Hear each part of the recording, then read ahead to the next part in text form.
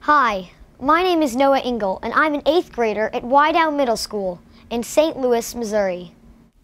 Have you ever seen pond scum? That green stuff floating on the water? That's algae. It's found everywhere, in oceans, rivers, lakes, on soils, sidewalks and walls, on the fur of polar bears and sloths, in lichens that cover rocks and trees.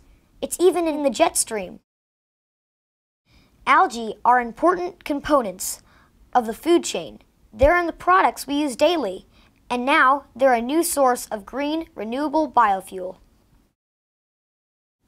Algae have been around for more than 2 billion years. Scientists believe that most of the oil and natural gas reserves on our planet originated from algae and other primitive organisms in Earth's ancient oceans. Oil as a fossil fuel consists of liquid hydrocarbons that likely formed from kerogen, a mixture of algae, plankton, biodegraded compounds, and plant material that make up part of the organic matter in sedimentary rocks, such as shales. Under conditions of high pressure and temperature in the Earth's crust, over millions of years this crude petroleum oil was released. Land plants are thought to have emerged from simple green algae. In ancient times, algae played an important role in the origins of the oxygen atmosphere that supports life on Earth today. Did you know that about 50% of the oxygen we breathe comes from ocean algae or phytoplankton? Algae come in many different colors, shapes, and sizes, ranging from simple, one-celled microscopic organisms to colonies of cells and long hair-like filaments. Sea kelps are another type of algae. Algae can be green, blue-green, red, yellow, or brown because of their pigments. Most algae are green because they contain chlorophyll, just like regular plants. And like plants, green algae capture light energy from the sun, and through photosynthesis, they convert it into chemical energy to power themselves and make sugars. Scientists think there are about 30,000 species of algae. Scientists are excited about the possibility of using green unicellular microalgae as a renewable source of biofuel. In a world concerned by global warming and the need for non-polluting fuel, algae are looking pretty good. Algae can use large quantities of carbon dioxide, a greenhouse gas, as a carbon source for photosynthesis and growth. Algae can grow in freshwater, saltwater, or even in wastewater. They grow a lot faster than food crops like corn used to make bioethanol or soybean for biodiesel. Compared with current energy crops, algae can likely deliver up to 100 times more energy per acre of land.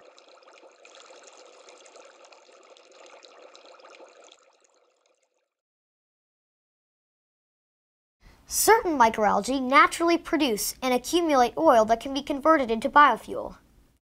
Scientists and engineers are looking at 2 main ways of cultivating algae on a large industrial scale to produce algae biofuel: in closed photobioreactor systems and in highly controlled open raceway ponds.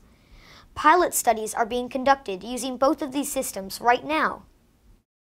Typically, algae need sunlight, carbon dioxide, micronutrients, and water to grow. This is called phototropic growth. Different types of algae have different growth rates, and the intensity of light, photoperiod, temperature, water quality, nutrients, pH, aeration, and mixing are all important to growth. In addition to sugars and proteins, microalgae contain lipids and fatty acids as membrane components, storage products, metabolites, and sources of energy. The lipids and fatty acids that microalgae make vary.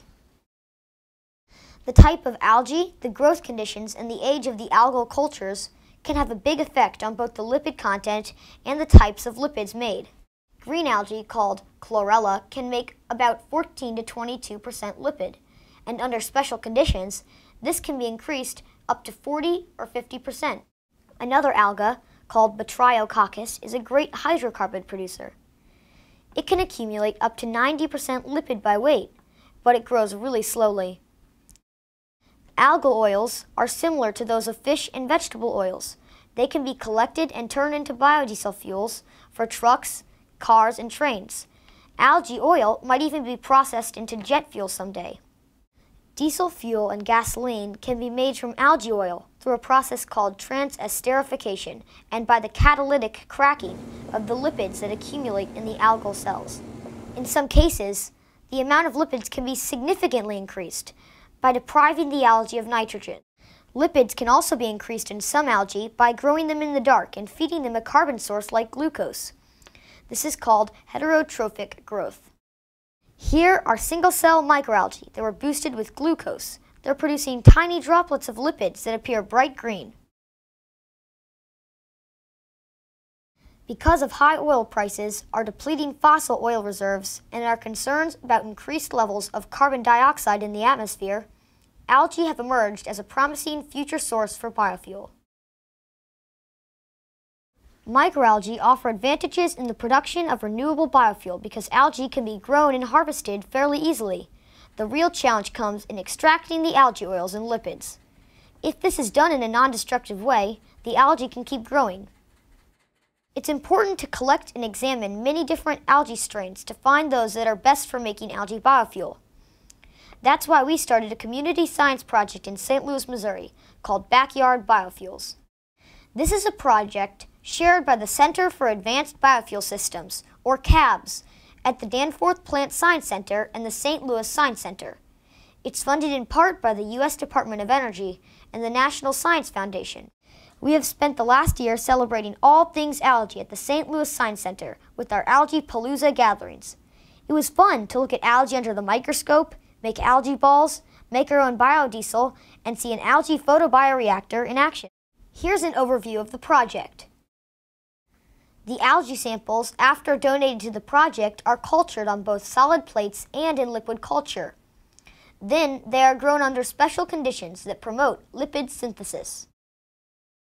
The algae cells are stained with a dye called Nile red that turns fluorescent when it binds to lipids inside the cells. This fluorescence can be measured to determine how much lipid is there.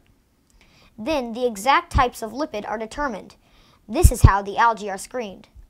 Over 1,000 algae collection kits have been distributed so far, and we have already gotten samples of algae back that can make very high levels of algae oil. The scientists at the Danforth Center are studying these further.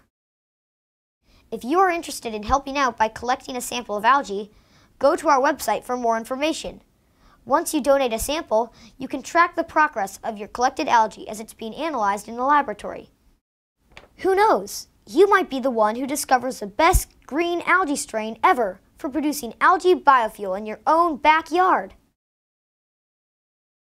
Microalgae biofuel is a non-toxic, non-polluting, renewable energy source that can help sustain our world.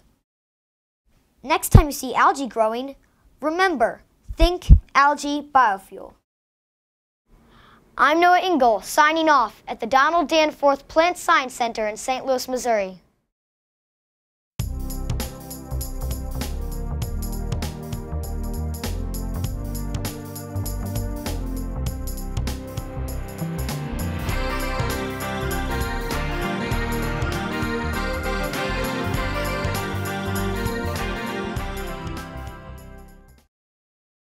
Thank you.